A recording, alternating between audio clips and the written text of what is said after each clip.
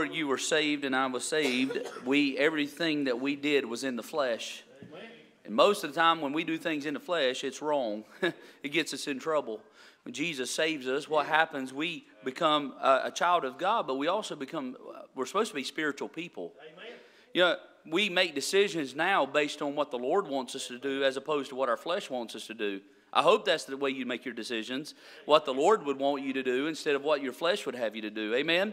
And I was just sitting there thinking, boy, Jesus, you know, there are folks tonight have burdens, broken hearts, tears, different things. You know what? Jesus, He can take care of all those.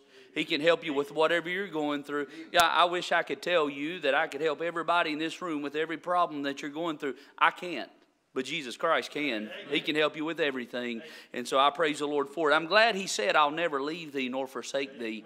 I'll say this and we'll pray. There are times that I go through struggles and burdens in my life that I can't even tell to my wife. There's not many things that I don't tell my wife, but there are times that I go through personal battles that she doesn't even know that I'm going through. You say, well, who do you tell? I tell the Lord, because He's the one that can help me with them. And I'm glad that He's there that we can call on Him. Amen? Well, how many of you had a good nap today? Amen. How many of you had a big lunch on top, or had a big lunch and then a big nap? In that order. Amen. Well, good. I'm glad. Maybe some of you stay awake tonight. You got your sleep in either during the preaching this morning or you got it this afternoon. So maybe you'll stay awake tonight. Amen. And so let's pray. We're asking the Lord to meet with us. Father, thank you for the day. Thank you for the beautiful sunshine. Thank you we have so many things to thank you for.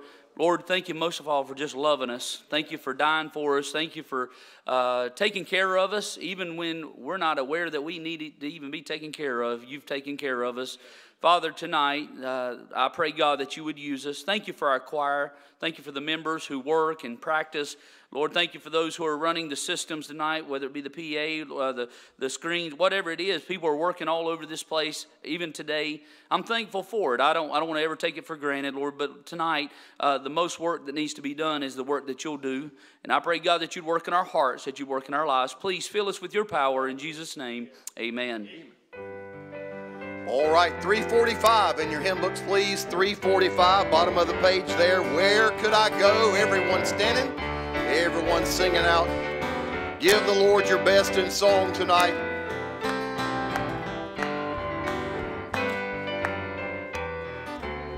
Don't miss the message in the song now. Sing it together. Living below in this so sinful world, hardly a comfort can afford, striving alone to face temptation sore.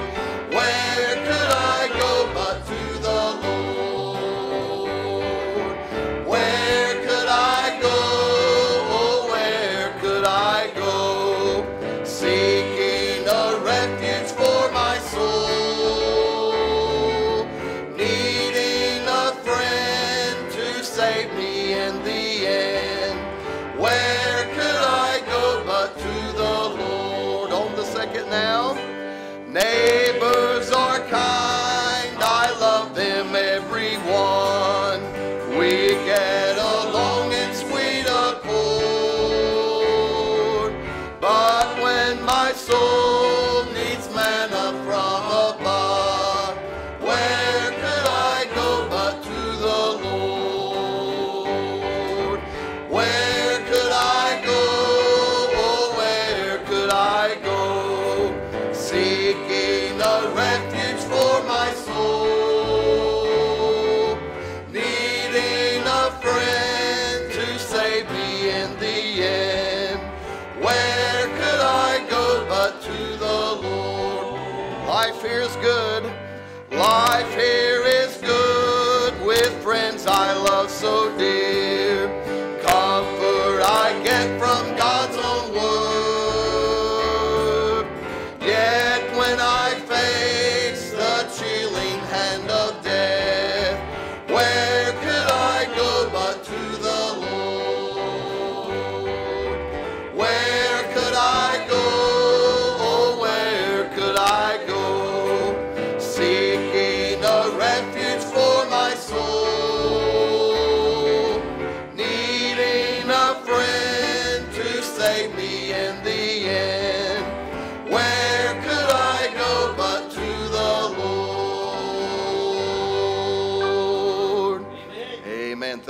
can be seated. All right, let me give you some names quickly of some folks. Let's see, Tricia Clark. I mentioned Brother Larry's wife this morning. She was supposed to come home today. I'm not sure if she was able to do that or not. Just had surgery, so remember her if you would, please. Dixie Murphy, also Ronnie Dry, just had surgery as well, recovering from that. Pastor Tony Parsons, and then Ashley Blackman, we mentioned in this morning. Brother Ray Burchett will have surgery in the morning, and so remember Brother Ray, if you would, please. And then let's see, Zach Riddle is out tonight. Been having some toothache, and so been pretty painful on him. So he's heavily medicated, and so pray for Zach, if you would, please.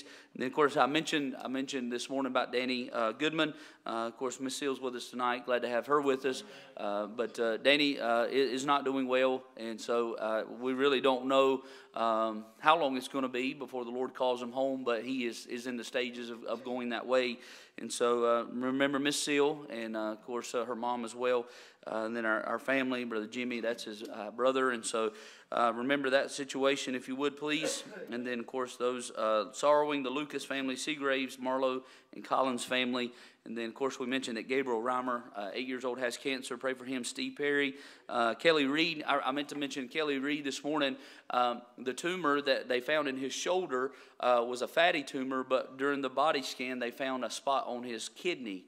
And so he, of course, has kind of mixed emotions. He's glad that this wasn't cancer, but they wouldn't have found the spot on his kidney had they not been doing a scan for his shoulder. So pray for Brother Kelly. It's just a bad situation, and it may be something that's not cancerous. He's not sure yet. He's waiting on that part of it. But pray for Brother Wagner. And then many others. We'll just mention a few of those tonight. And then let's see, Brother Roger and Miss Anita Blankenship are out of town. Brother Bill and Crystal Faust was they were driving to Colorado. I guess they ended up going.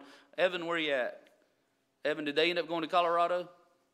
Okay, so they had to go out for work, but she was in the ER the other night because of her leg bothering her, and so remember her if you would, please. I know that they would appreciate it, and so just a few of those to mention tonight.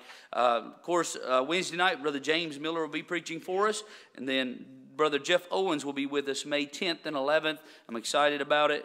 You be here 7 o'clock Monday night, Tuesday night, and if you're looking to buy some good preaching sermons, some good things for your library, Brother Owens, of course, always brings different things with him. And so if you're here those nights, you can purchase those things. But Brother Owens is a dear friend, a great blessing to us, and their church is booming. I just clicked on his Facebook page the other day, and he just happened to catch him talking. They're needing to build a new auditorium. Their auditorium, they're out of room, and so they're looking to try to rebuild at some point.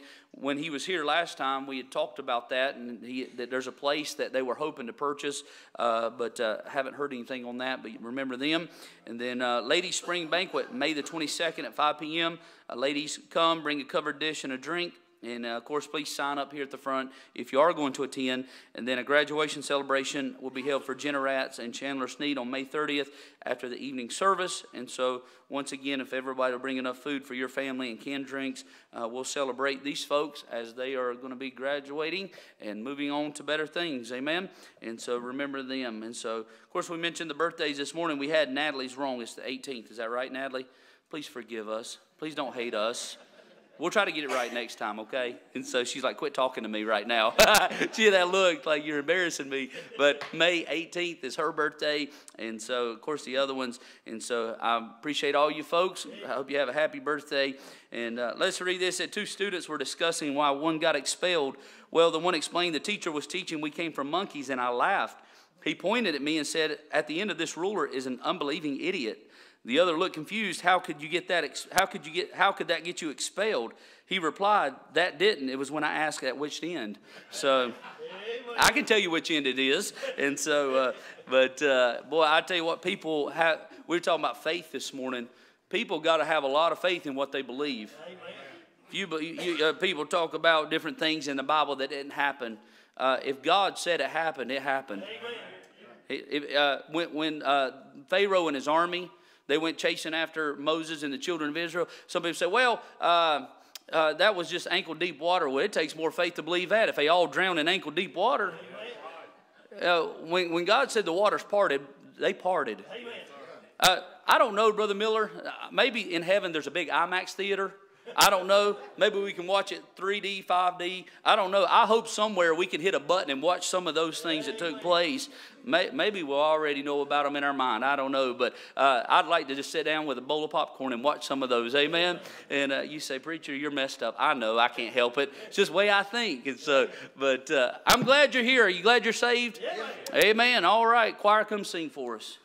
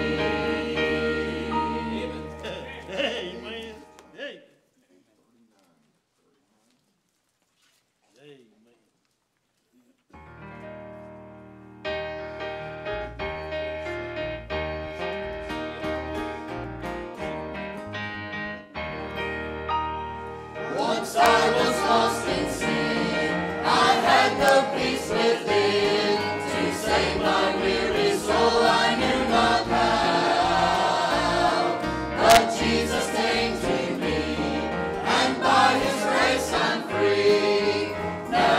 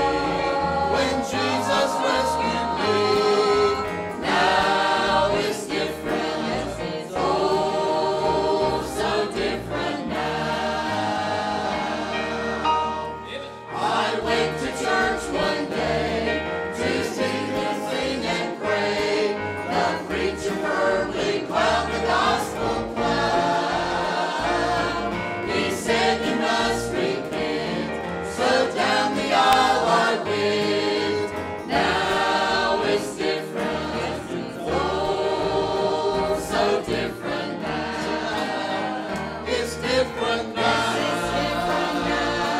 Since Jesus saved my soul. It's different now. Since by His blood I'm whole. Oh, Satan had to flee when Jesus rescued me. Now it's different. Oh, so different now. Yep.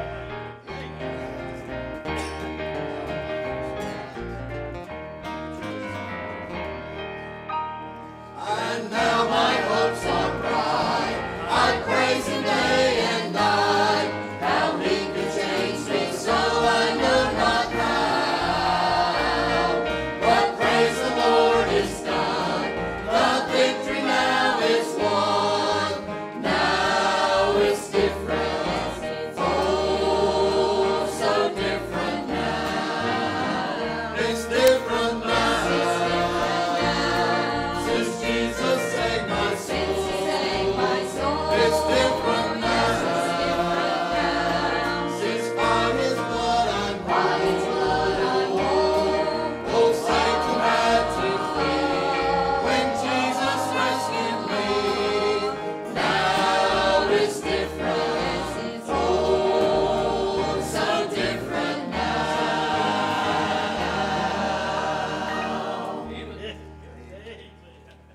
All right, as the choir comes down, 330 in your hymn book, please. 330, bottom of the page there. I need thee every hour. Everyone standing. Fellowship, just a moment. 330, bottom of the page.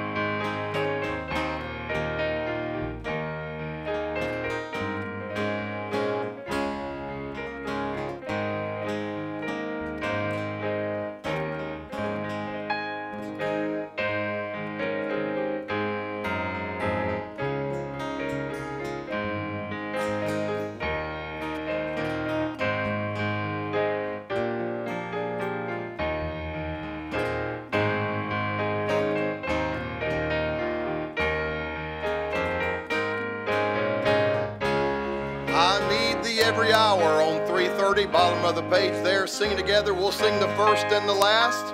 I need thee every hour, most gracious Lord. No tender voice like thine can peace afford. I need thee, oh, I need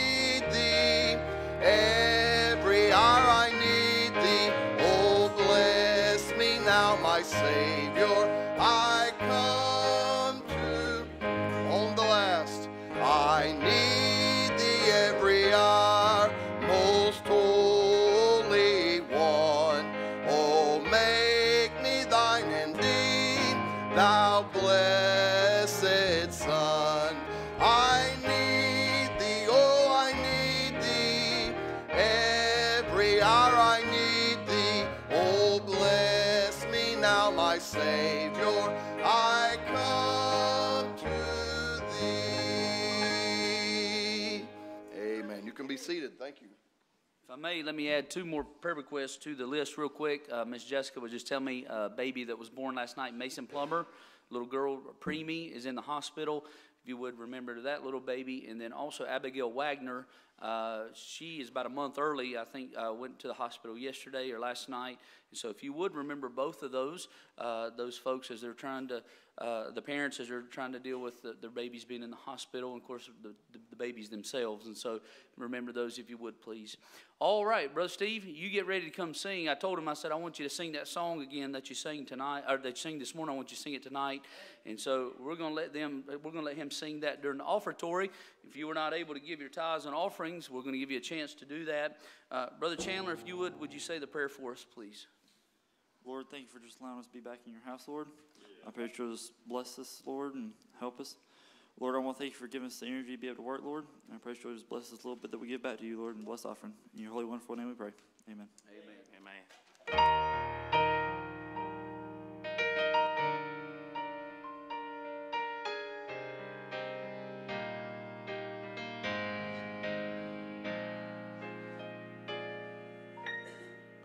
By faith, someone tills the land. By faith, then takes the seed in hand. By faith, the seed is scattered round on the broken ground.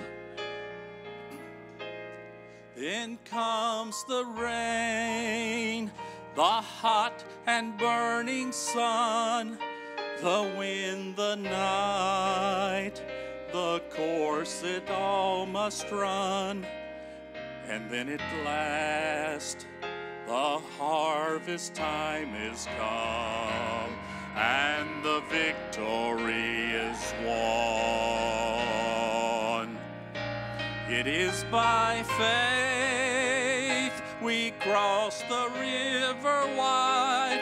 It is by faith we stand by his dear side. By faith in him who bled and died.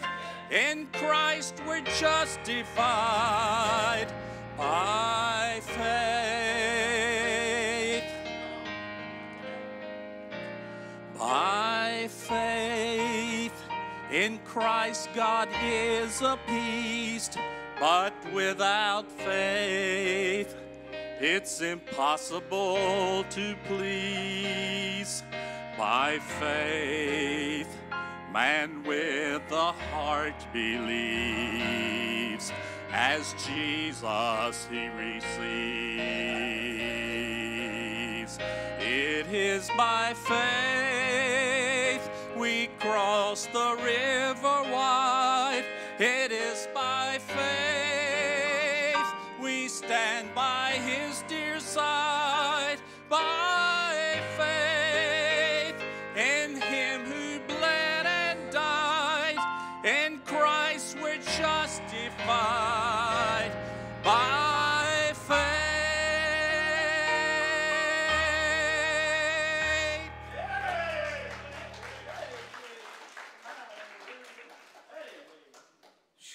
Good night. I can't take it. I can't. I'm telling you, he was singing that this morning. I thought I was going to have a heart attack. Yeah. Don't do that. Yeah, don't do that. There are those songs that just stir you so spiritually. You know, it don't do anything for my flesh, but it stirs my heart to do that which God wants us to do. Brother Steve, I appreciate you singing that song for us again tonight.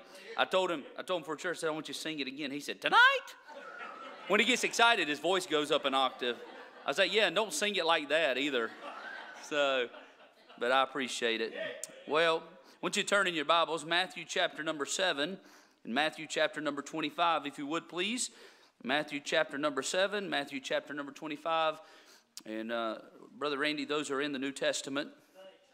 I was going to help you.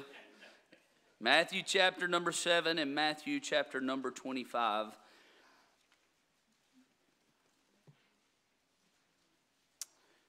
Matthew chapter 7, Matthew chapter number 25. When you find that, if you're willing and able, let's stand out of reverence for the reading of God's word, please. Let's start in Matthew 7, look in verse number 24.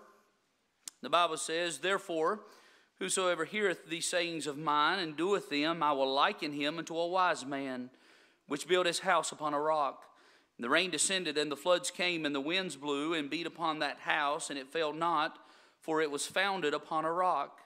And every one that heareth these sayings of mine, and doeth them not, shall be likened unto a foolish man, which built his house upon the sand. And the rain descended, and the floods came, and the winds blew, and beat upon that house, and it fell. And great was the fall of it. If you would, turn over to Matthew chapter 25. Verse number 1, then shall the kingdom of heaven be likened unto 10 virgins, which took their lamps, and went forth to meet the bridegroom. And 5 of them were wise, and 5 were foolish. They that were foolish took their lamps, and took no oil with them. But the wise took oil in their vessels with their lamps. While the bridegroom tarried, they all slumbered and slept. And at midnight there was a cry made, behold, the bridegroom cometh, go ye out to meet him. Then all those virgins arose and trimmed their lamps. And the foolish said unto the wise, give us of your oil, for our lamps are gone out. But the wise answered, saying, not so, lest there be not enough for us and you, but go ye rather to them that sell, and buy for yourselves.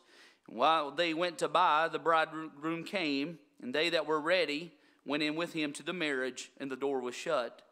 Afterward came also the other virgins, saying, Lord, Lord, open to us. But he answered and said, verily, verily, I say unto you, I know you not. Watch therefore, for ye know neither the day nor the hour wherein the Son of Man cometh. The title of the sermon tonight is this, distinguishing the foolish from the wise. Distinguishing the foolish from the wise. I would say this, there are probably 2 groups of people in the world today. Well, I know there are, not probably, there are. There's a group of people that are saved. There's a group of people that are lost. Those who are saved, they're very wise. They put their faith in the one that they needed to. There are some who have purposely rejected Jesus Christ. I'm not talking about they haven't heard it or they have not had somebody share it with them. They've heard the good news of Jesus Christ, and they have not taken what God has said as a free gift. That, my friend, is a very foolish person. Let me say this tonight. I believe this. There's 2 groups of people in this church. Now, I believe tonight that probably the majority of the people in this room are saved tonight. But I pose the question to us, are we part of the wise or are we part of the foolish? I want you to think about that question. We're going to preach the sermon tonight, distinguishing the foolish from the wise. We're going to pray and we'll have a special. Father, thank you for the day. Thank you for the song that was just sung. Thank you for the song that's just about to be sung. Father, I'm grateful that we have musicians that can play and folks that can sing and folks that help in different areas of ministry. Thank you for blessing our church. Father, tonight I stand in need of your help. I am just a vessel that needs to be filled with you, God. I pray that you would help us. I pray, God, that you would use us. I pray that you would fill us with your power and your spirit. Lord, we need your help and your touch. In Jesus' name, amen.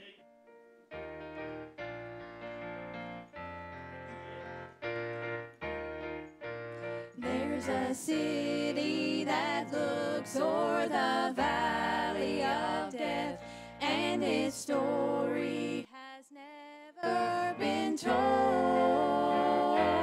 where the Lamb is the light in the midst of the night.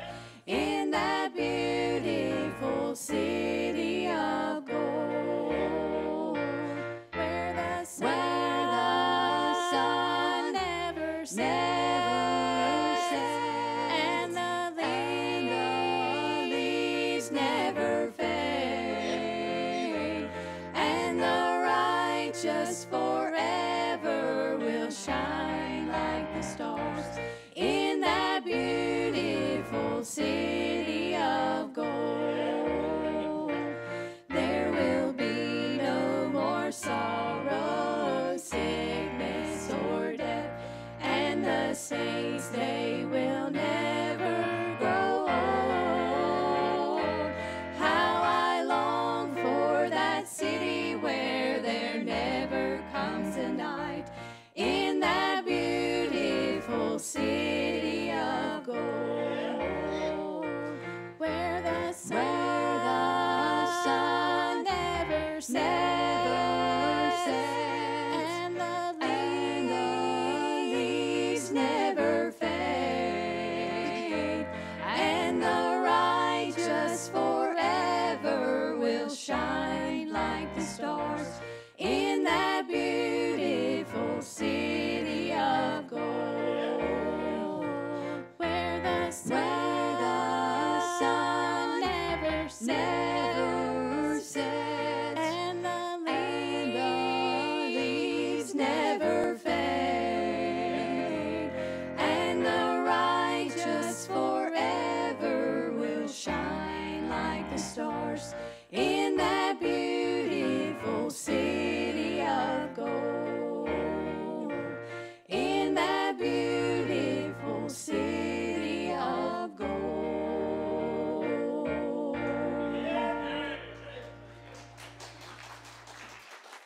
All right, thank you for the song. I appreciate it. Matthew chapter number 7, we're going to look back there.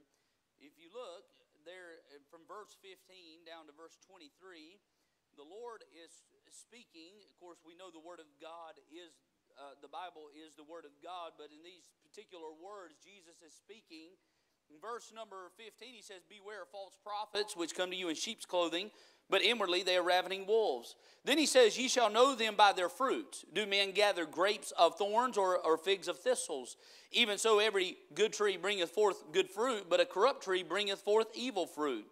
A good tree cannot bring forth evil fruit, neither can a corrupt tree bring forth good fruit. Every tree that it bringeth not forth good fruit is hewn down and cast into the fire. Wherefore by their fruits ye shall know them." Now, let me explain to you that the Lord is talking to those who claim the name of Christ. He says, if you claim the name of Christ, you say you're a Christian, you say that you're a follower of me, that I belong to you and you belong to me, then there ought to be some fruit. Amen. There ought to be fruit. And by the way, he says there, a corrupt tree is not going to produce good fruit.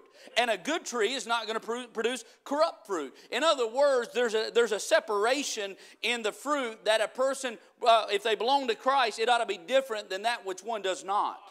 Now, in verse number 21, it says, "Not everyone that saith unto me, Lord, Lord, shall enter into the kingdom of heaven, but he that doeth the will of my Father which is in heaven. Many will say to me in that day, Lord, Lord, have we not prophesied in thy name, and in thy name have cast out devils, and in thy name done many wonderful works? And then will I profess unto them, I never knew you.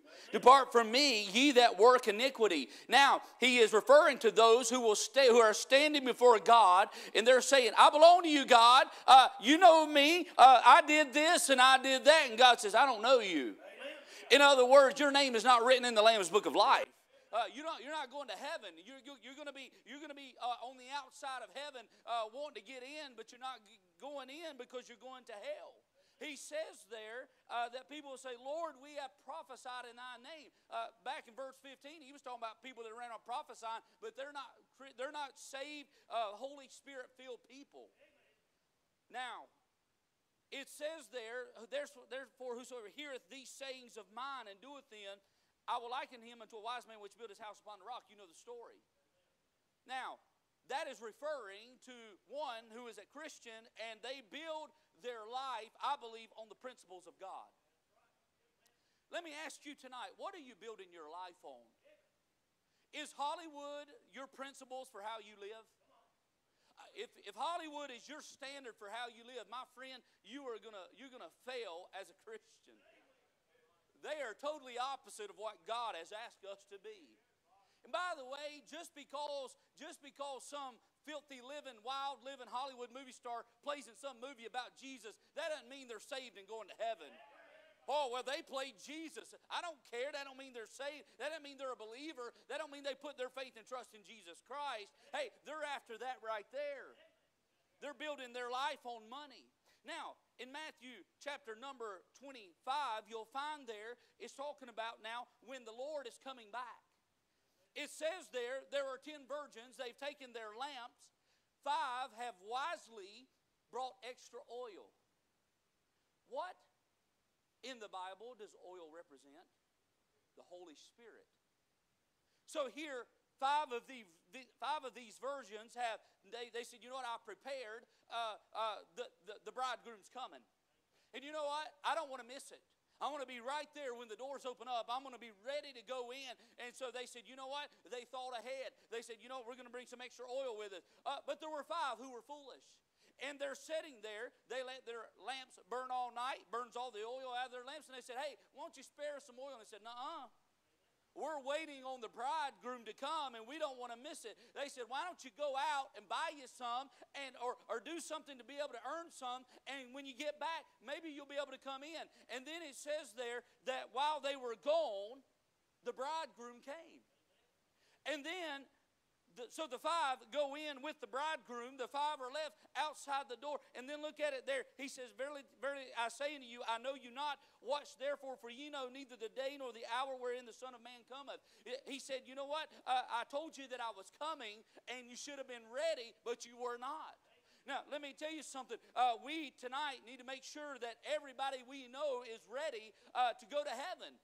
The king is coming. The bridegroom's on his way to get his bride. Hey, it could be tonight. It could be tomorrow. I don't know when, but he's on his way. But let me say to you tonight, there are folks that are not wise and they're foolish, and they're not doing what the bridegroom has asked them to do.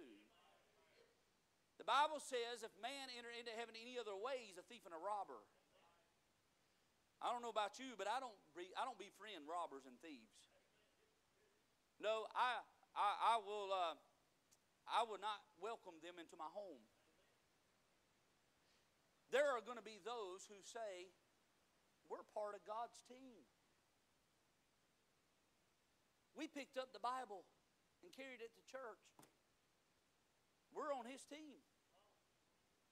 I got news for you. There's people that carry their Bible, they never crack open their Bible one time all week long.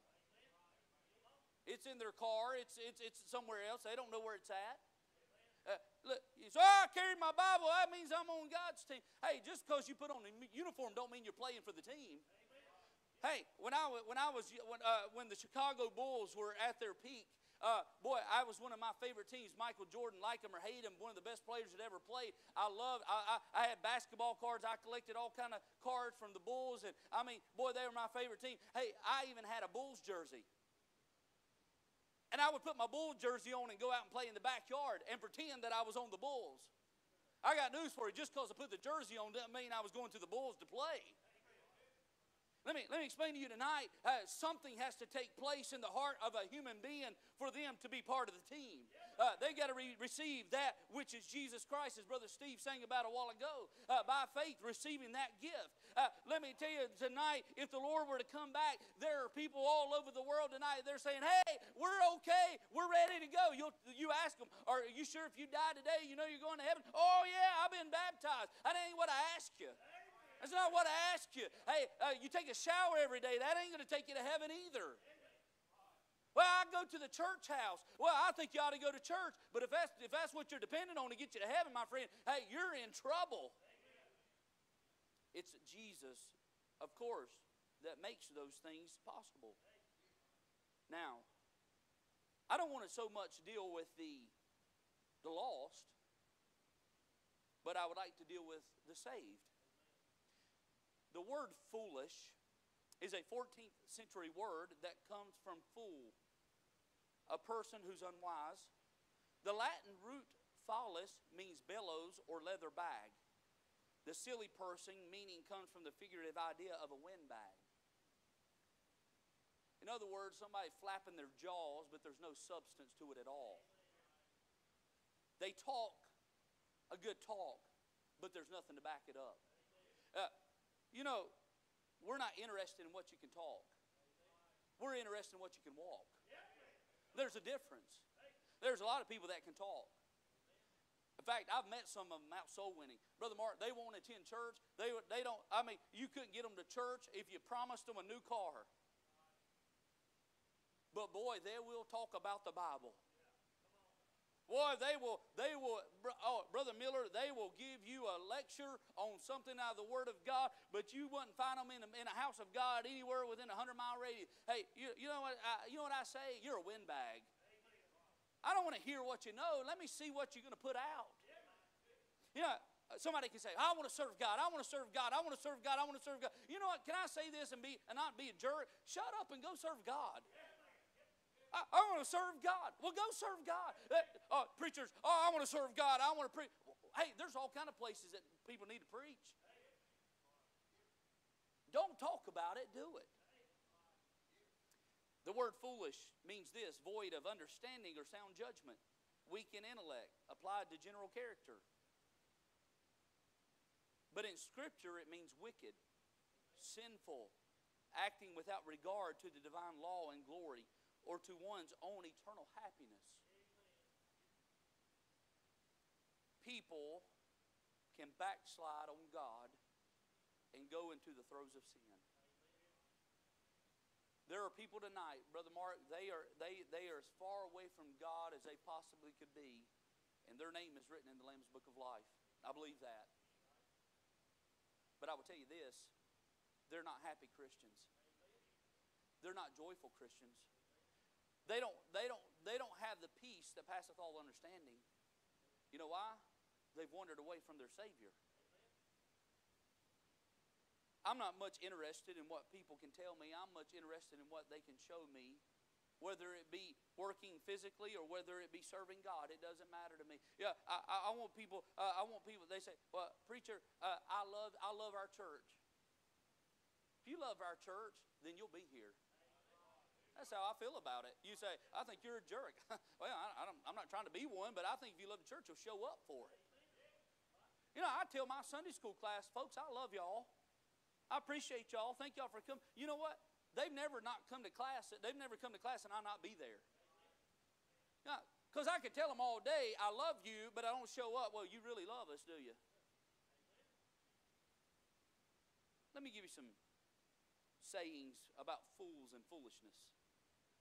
Trickery and treachery are the practices of fools that have not the wits enough to be honest. A fool thinks himself to be wise, but a wise man knows himself to be a fool. The heart of a fool is in his mouth, but the mouth of the wise man is in his heart. When I read some of the rules for speaking and writing the English language correctly, I think any fool can make a rule and every fool will mind it. Can I say this without being mean? I think of the Democrats when I read that statement. I shouldn't have said that. That's not right. But I do think about them. Listen to this. We are taxed twice as much by our idleness, 3 times as much by our pride, and 4 times as much by our foolishness. The person who writes for fools is always sure of a large audience. All of us who have children, think about this. A mother takes 20 years to make a man of her boy, and another woman makes a fool of him in 20 minutes. Brother Miller, that's a deep statement right there. We can rear our children for God, but yet there'll come a time when they've got to make the choice for themselves. I was just talking to somebody before church. I can name you 2 powerful, God-filled men of God. Both of those men, none of their children except for one child out of all the children they have is serving God. You say, preacher, those men must not be filled with God. Let me explain something to you. If the devil can't get the man of God, he's going to go after his family. He's going to go after his children. You know why?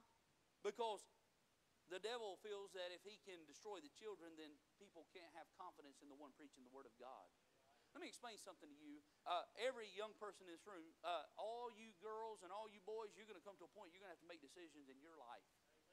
Now, if you're at home right now, your parents are going to help you with that. But there's going to come a time when you're going to make decisions on your own. I would like to say there are some things I think that would distinguish the foolish from the wise. Number 1, I believe this: personal hearing, and honoring God's Word will distinguish the fool from the wise. In Matthew 7:24, therefore whosoever heareth these sayings of mine and doeth them. Brother Mark, there's a lot of folks that can quote Scripture. They could quote you off. I mean, I could have people, I could go out in the world and I could have some people say, hey, quote me a passage of Scripture. Everybody can quote John 3:16. Just because you can quote a verse of Scripture does not mean you're heeding to the Word of God. Hey, listen, it says there, I will liken him unto a wise man which built his house upon the rock. What God was saying was there's a man that is building his life on something that is fundamental or stable, not those things which are unstable. You know, the Bible says that when we stand before God, that our works, that some will be wood, hay, and stubble. They're going to be burned up. They're not worth anything. But then there's going to be those things that were for God, and they will stand, and they will last in eternity. But let me ask you tonight, are we personally heeding? That means paying attention, hearing, and honoring God's Word.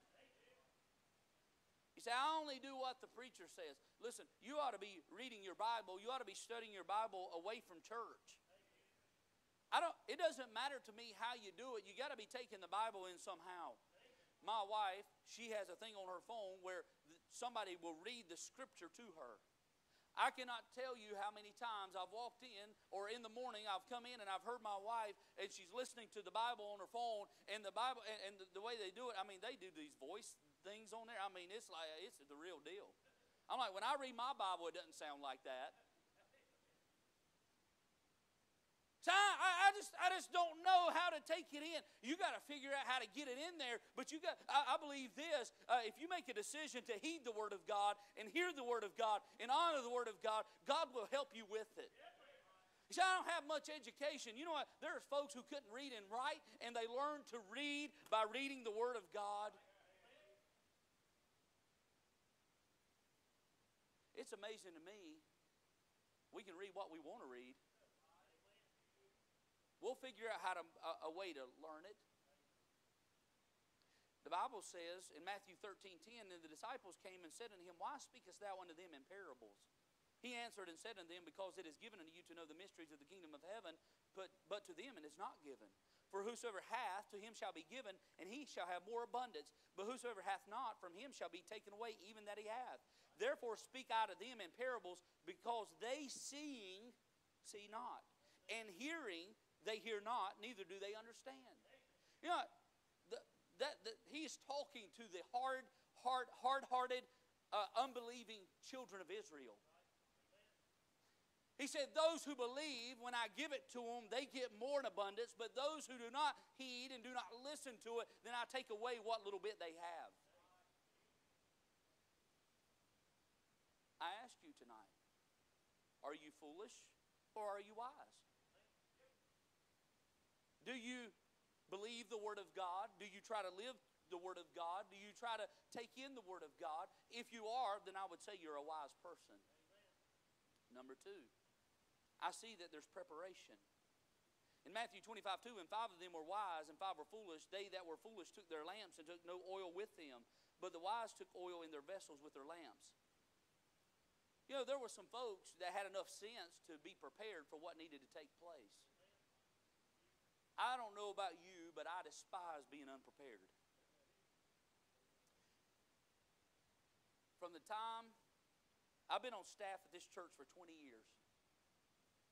For 20 years, I have been probably just about, for those 20 years, I've probably been to church an hour early every service. I hate coming in last minute. You say, are you pointing me out? I'm just saying I hate being late. Me coming in when Brother Mark is about to lead the choir, that is unprepared. I'm not talking about folks that have sicknesses. We've got folks in this room tonight, they have health problems. I'm not talking about that. To me, if I'm going to a ball game, I'm going to get there early. I'm going to get the best seats, Brother Burrell. Somebody come in tonight, I said, come on in. We're not charging any admission tonight. It's free. Now, you say, why would coming early prepare me? Well, I would believe this, that your heart is set on, hey, something's going to happen tonight at the house of God. I come looking for something tonight. I hope you did. I believe those that go in with the bridegroom, they prepared early. You say, what did they do? They got saved. They prepared. They did what they needed to do. There are going to be those, just like when Noah built the ark, those folks did not believe and they laughed. For 120 years he built the ark, but hold on a second, when the rain started falling, Brother Randy, there was folks knocking on the door saying, let us in, let us in. Guess what? They did not get prepared. They did not get prepared. You know, you ought to be prepared for your service. I've got a preacher, older preacher friend. I love him to death. You just have to know him. He said to me, you don't have to have a degree to preach the Word of God. I said, you're right. I agree with that. There's nowhere in the Scripture where it says I've got to have a degree hanging on my wall to be a preacher. God is one that calls us to preach.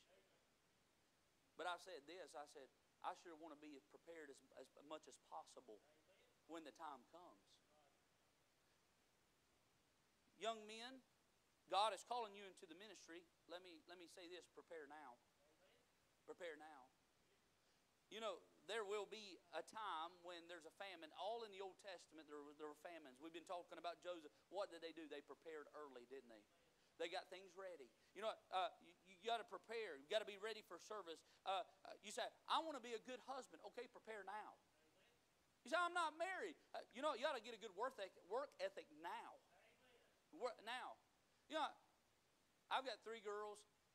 Someday, some dog-eared looking boys are going hanging around wanting to date my daughters.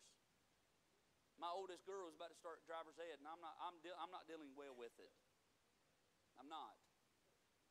Leah, you just have to forgive me. I'm struggling with you growing up. I'm not Jason Kendrick bad, but I'm getting there. You know, I've watched my wife teach my girls how to cook. Say they're 14 and 11 and 7. Guess what? They're not staying 14, 11, and 7 forever. Someday, God is going to allow them to marry a man. They're going to need to know how to take care of the home. What does the Bible say? Let the older women teach the younger women. Some of you young gals, you ought to get up with some of these older ladies and say, tell me how you do it. Miss Miller, how'd you raise 7 kids? She had a shotgun, that's how. Praise the Lord. Miss Walters, how'd you make it all those years in your marriage? You know, there ought to be some older, wiser men teaching the younger men as they come along. Prepare. Let me say this, number 3. I see there should be a personal attention to our walk. In Ephesians 5:11, have no fellowship with the unfruitful works of darkness, but rather reprove them. For it is a shame even to speak of those things which are done of them in secret, but all things that are reproved are made manifest by the light. For whatsoever doth make manifest is light. Wherefore he saith, awake thou that sleepeth, and arise from the dead, and Christ shall give thee light. See then that you walk circumspectly, not as fools, but as wise.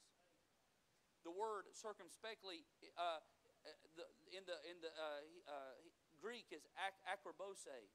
That meaning carefully, diligently, or accurately. That's where we get our word accurate from. You know, we're all walking a path. I have family that is not walking the same path that I'm walking. I love them, and I'll treat them with respect, but when it comes to my family, I have to go a different path. Brother Miller and I were talking one day, and he was talking about as his kids grew up, they were growing up through the years, how family would you know, basically tell you you're sheltering your children, and you're just being too rough on them. I look at their children and I say, I'll go the way the Bible says. And I don't mean that arrogantly. I don't. If it sounds arrogantly, I don't mean it. Listen, my children may walk away from this church and never serve God again. But that doesn't mean that I'm not supposed to keep them on the right path until they leave my home. But if I'm going to keep them on the right path, then guess what? Dad and Mom have got to stay on the right path. How can I rear my children to walk the right path if I'm not walking the right path? How can I tell my children and girls, I want you to be spiritual? How can I tell my girls, I want you to love God with all your heart? How can I tell them that if Dad doesn't do that? How can I do that? How can we do that if Mom doesn't do that? Let me tell you something. We're not perfect people. We're not the best Christians in this church. But let me tell you something. The things that we try to do with our children is be real. Be real. Just stay the course. Be steadfast, unmovable. Why? Because I believe this. Following God's way is a whole lot better than ever following the world's way. We've got to have a personal attention to our walk. Let me say this. Number 4, we're just trying to distinguish between the foolish and the wise. Number 4, what about a personal use of time? The Bible says redeeming the time because the days are evil. That word redeeming in the Greek is exagorazo. It means this. It's the sense of buying. I think of Hezekiah when I read that. Hezekiah was on his deathbed. He started praying, and before the man of God got out of the courthouse, the courtroom, he sent him back in to say, God's going to give you 15 years. If you or I were to get sick tonight, would we be able to, with the right kind of heart, ask God to give us more time? Could we say, Lord, I have served you, or Lord, I am serving you. Lord, if you would grant my request, would you give me some more time to live? In Ecclesiastes 9:10 it said, whatsoever thy hand findeth to do, do it with thy might, for there is no work, nor device, nor knowledge, nor wisdom in the grave whither thou goest. When you're in the casket, it's too late to serve God. When people are walking by putting flowers on your grave, it's too late to witness to somebody. When you're in the ground, when they're weeping over us, it's too late to try to be a servant for God. The days are only going to get more evil. In Romans 13:11, in that, knowing the time that now it is high time to awake out of sleep, for now is our salvation nearer than when we believed. In other words, it's not going to be long. The Lord's coming back to get his bride. Colossians 4:5, walk in wisdom toward them that are without, redeeming the time. Have you ever been working and you get sidetracked, and the next thing you know, you've lost an hour? How many of you are going to be honest and admit that you had work to do, you started messing on your phone, and before you know it, an hour's done went by? I'm guilty. Yeah. We only have, the Bible says we're promised what, 10? What are you going to do with your time? I'm not saying every person is going to be a preacher or a Sunday school teacher. There are people that they're going to be just the lay people, and I hate to say just, they're going to be the lay people of the church. You're going to be the ones that carry the burden of the church. You show up, you do what you're supposed to do, you give, you love the Lord, you rear your children here, you back your pastor, all those things, and you're doing what God has called you to do. It says, walk in wisdom toward them that are without, redeeming the time. Would you agree with me that the clock is running out on this old wicked world? You say, preacher, you're constantly pushing and you're constantly driving. You're constantly telling, we got to do this and we got to do that. You know why? Because we don't have much time. We don't have much time. We've got to do what we've got to do while we have time to do it. See, the foolish say, I have plenty of time. When I was in school, they would tell us, now you're going to have an exam. They would tell us 2 weeks out, you're going to have an exam. And I would think, Okay, I'm going to have an exam in 2 weeks. You say, well, you surely started studying as soon as you got home. No, I waited the night before the exam. Trying to cram it all in. You say, what's that? That's called being foolish. When I was in Bible college, my last year, I graduated. They said, I think we had papers for every class, had to write papers. Praise the Lord. They said, if we wrote the papers, that our wives could type them for us. What a blessing that was. I would write my papers out. My wife would type them up. I'd have them all ready. I'm almost positive I turned every paper in early.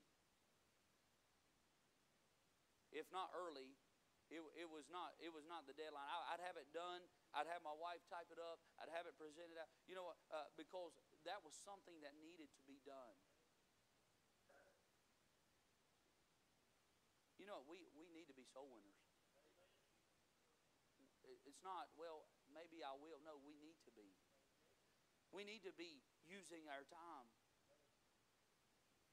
Let me say this. We're trying to distinguish between the wise and the foolish. Let me ask you this. What about your personal investment with your finances? Before I read the scripture, was it Sunday night that Brother Roberts was here? Or Wednesday night? Sunday night. Brother Roberts came, and I was sitting there, I was listening to him preach, and Brother Roger had asked me, he'd asked me before the service, he said, Preacher, do I need to get a check to give Brother Roberts? And I said, no, you know, I don't think I'm going to give him anything. I said, he just come to tell us how great we are for investing in him and tell us thank you for investing in me. I said, no, you know, I said, I don't think we're going to need a check. I was sitting in my chair right there, and God spoke to my heart and said, you ought to give him something. I went to Brother Roger as soon as church was over. I said, go to the house, get a check. We're going to give him, I think we gave him $200. What I didn't know, that one man walked up to him and gave him some money. And then another man came to me while I was standing back and handed me, I think it might have been a $100 bill, and said, I want you to give this to the missionary. You say, what is that? I call that personal investing.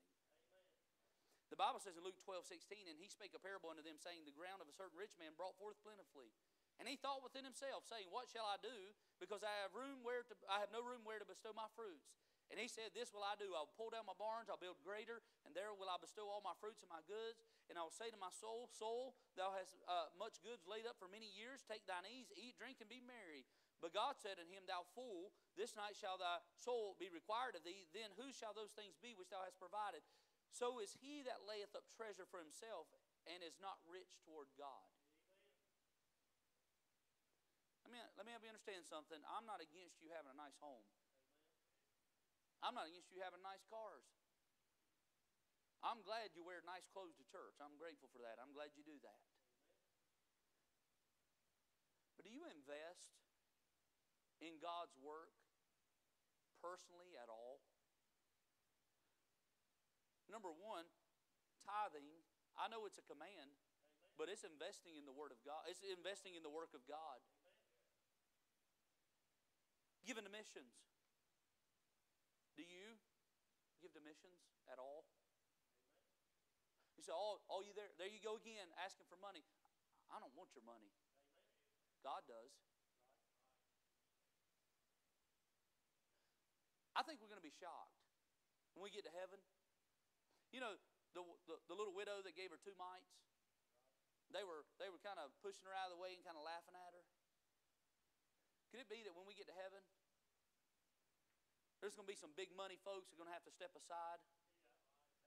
Because some little widow gave what she could give. You say, what is that? That's investing in the work of God. You can check my record anytime. You can go to Miss Donna anytime. You can have her pull up my tithing record. You can have her pull up my mission giving. I support our mission program here. I support the Ron Middleton personally. You can look at it. I don't care. You know, number one, I want to be an example for our folks. But number two, I want to be a personal investor in the work of God. You're going to lay up all these things. You're going to say, boy, we're going to live it up now. In this story, God said, you're a fool to that man.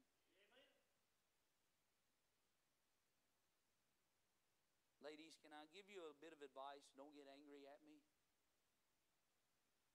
Don't drive your husband into deep debt because you feel like you got to have the biggest house on the block. I'm going to tell you why a lot of marriages have exploded. Because there's a wife that's not satisfied with anything, or there's a man that's not satisfied with anything. You always got to have bigger, and you all got to always have better. I'm not against those things, but let me tell you something. We've got our churches. We've got people in our churches that are absolutely drowning in debt, and they cannot physically give because they're dying in their debt.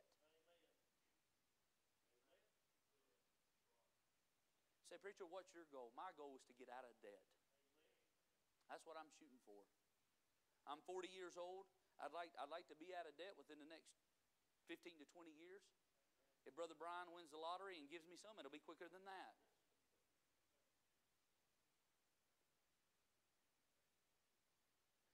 I'm not opposed to us having toys.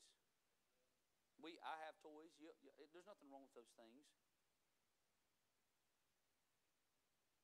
But I believe this, sometimes our toys become our God.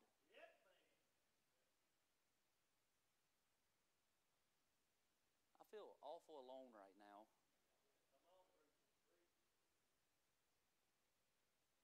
I think the wise man says, I'll invest in the work of God. I think I told you this, I'm going to tell you again. Somebody come up to me Wednesday night and said, preacher, we just had one of our buses break down, $1,500. Somebody, a husband and wife, come to me and said, preacher, we're going to pay the $1,500 to get that bus fixed. You say, what is that? They said to me, we want those bus kids to keep coming. They sent $1,500 to our PayPal account to pay for that bus. Another person said to me, preacher, I'm going to give $1,000 toward the other bus. You say, are you trying to raise money for it? I'm not trying to raise money for anything. I'm saying there's a personal investing that goes on. Let me say this, number 6, and we're done. What about the placement of trust? Therefore, whosoever heareth these sayings of mine and doeth them, I will liken him unto a wise man which built his house upon a rock.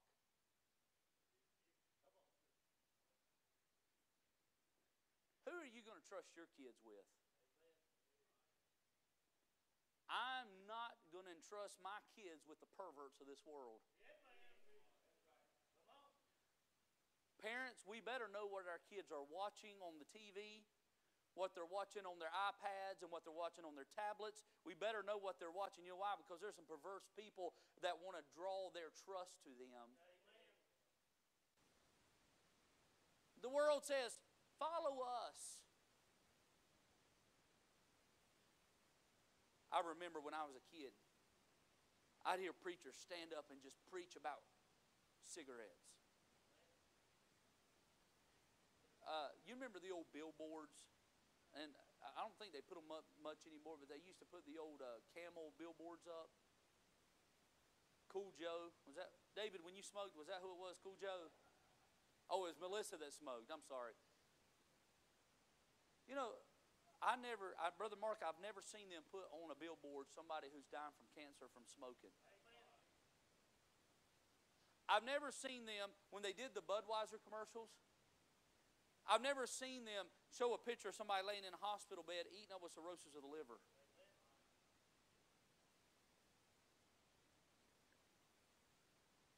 They'll take your money and they'll let you die.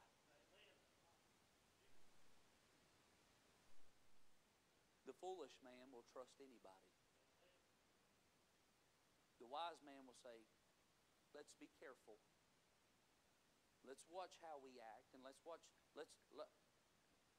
going to tell you, I am mega protective over my wife and my daughters.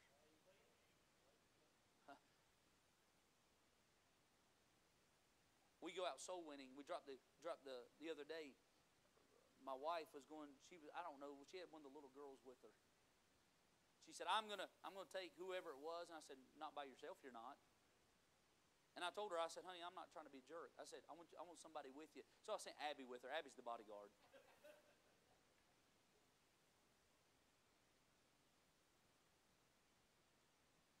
We better be careful who we trust. I've told you this before, I'm going to tell you again, and it's not because that we're anything special. When we started having kids, we decided that the only folks that my children were going to spend the night with was their grandparents. I want you to understand something. There are good Christian young people that have been abused by so-called good Christian people. Say, they'd never do that. The heart is desperately wicked. Who can know it? I'm going to explain something to every man in this room. You listen to me. You better guard yourself. These young girls around here, you guard yourself around them. Be appropriate. Oh, that's so-and-so. I don't care if it's so-and-so or not. Huh. There's some men that stood behind pulpits and preached, and they messed up. There are churches tonight that are going through storms because they said we can trust them. Ladies, if there's another man in the church that's not your husband, and he's wanting to get you away and talk to you privately, I'd watch out. In fact, if I were you, I would tell your husband.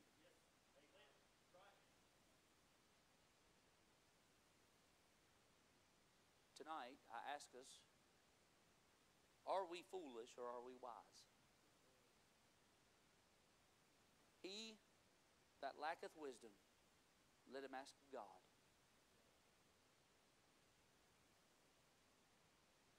There are folks who are brand new Christians, or they're newer Christians, and all this is a learning process. But let me say something to you. None of us arrive. We all ought to be learning.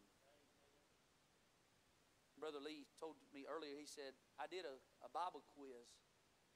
I think 100 questions on it or something. He said, I was surprised how many I got right. You know what, Brother Lee, next year, if you take that quiz again, I hope you get more right next year than you did this year.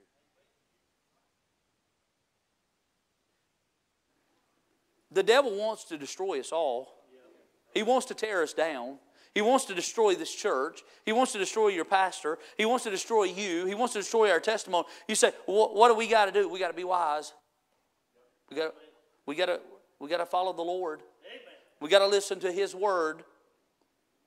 By the way, all preaching is instruction to keep us from making foolish mistakes. Boy, have I ever made some foolish mistakes. And I have an idea you've probably made some foolish mistakes too, hadn't you? Have you ever done something and you think, why did I do that? What would possess me to do that? If you've ever had one of those moments, I hope you say, you know what, I'm never, by the grace of an almighty God, ever do that again. Some people never learn. Brother Fred, they keep making the same mistakes over and over and over again. You say, preacher, why do you think that is? My personal opinion is this, and we're done. There's no growth in the Word of God. This book will help us be like a tree planted by the rivers of water that bringeth forth its fruit in its season. Let me say this and we're done. The more I get in the world, Brother Mark, the more I wither spiritually. But the closer I try to get to God, whether it be in my prayer life, whether it be in my Bible reading, whether it be in my soul winning, no matter what it is, Brother Miller, I have found the more that I get in this book, the more that I thrive spiritually. But when you thrive spiritually, that means the devil's coming after you. That means the battle's going to get hotter. I'm afraid there are Christians in our church, and when I say our church, I'm talking about churches all around, that the devil has no reason to bother them. They're no threat to him. They're more concerned about what they want than what God wants. Let's bow our heads and close our eyes. The pianist will come. I'll ask you quickly, if you're saved tonight, you know you've been saved. Raise your hand. Preacher, I know I'm saved. You raise your hand high. You put your hand down. Let me ask you tonight, is there one tonight, preacher, I'm not saved? If I were to die, I'm not sure I'd go to heaven. I'm not sure that I'm saved, that I'm not sure that I'm ready to meet God. Is there one tonight? I see that hand. Ma'am, would you look at me? Could I have my wife take the Bible and show you from the Word of God how to be saved? Okay. The Lord wants to save you. He wants to save you. Let me ask you this. Would you say, preacher, there's some decisions that I'm making in my life, and I need the help of God. I don't want to make a foolish decision. I want to be wise.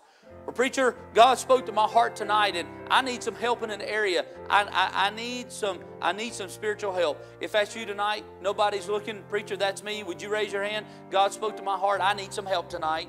There are hands going up. We all need help. There's no doubt about it. Let's stand to our feet. Our heads are bowed. Our eyes are closed. As she plays, if you need to be saved, the Lord wants to save you tonight. Maybe you need to make some decisions in your life.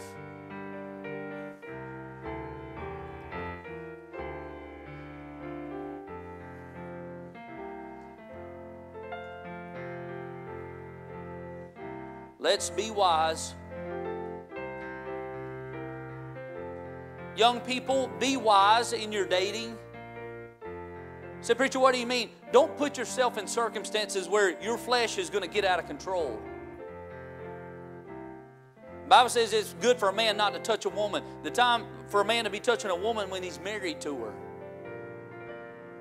You know, young people, they allow the flesh to take over, and the next thing you know, they're in a mess, and they with regret say, I wish I would have waited. I wish I would have kept myself pure. I wish I would have kept myself in the right place. Tonight, you can make that decision. What I say to the unmarried, I say to the married, let's keep ourselves pure. Let's keep ourselves right with God, and let's keep ourselves right with our mates. Let's be wise tonight. Be careful with our communication, whether it be on a cell phone or on the telephone. Be careful about those things. Be careful what we post on social media and Twitter and Facebook and all those avenues. Let's be careful. People are looking. People are watching. They know you're a Christian. They know I'm a Christian. Let's be careful what we post on there. Trying to be wise. Ladies, it's never wise for you to post inappropriate pictures of your body on any kind of social media at all. That's not wise at all. Men, it's not wise for us to look at it. So I can handle it. Let me tell you something. Nobody can handle it. Can a man take fire in his bosom and not be burned? No, you're going to get burned, friend. You better be careful. Let's be wise. All right. Well, you can look up here. Thank you for being here tonight. Brother Mark, you're going to have choir practice. And so, folks, after they count the offerings, of course, you'll be ready to practice. And let me say to our choir members, thank you for the great job you did today. Thank you for all those. Is Joshua Johnson here tonight? Brother Joshua's not here tonight, I don't think, is he? He preached junior church this morning. Brother Fred told me that he did a good job this morning. And Miss Stephanie, you tell him I said thank you for doing that. And, of course, children's church and bus ministry. And I'm thankful for it all. Thank you for working. Thank you for laboring. And I appreciate it. So, listen, Wednesday night, you're going to come hear the great James Miller. Is that what I was supposed to say? Was it great or fantastic? Both, okay. The great and fantastic James Miller. Brother James will be preaching for us on Wednesday night. And this is a guy that studies and prepares, and I appreciate that. And so we're looking forward to that. I'm glad we had a good day in the house of the Lord. Amen. Let's pray. We're going to be dismissed.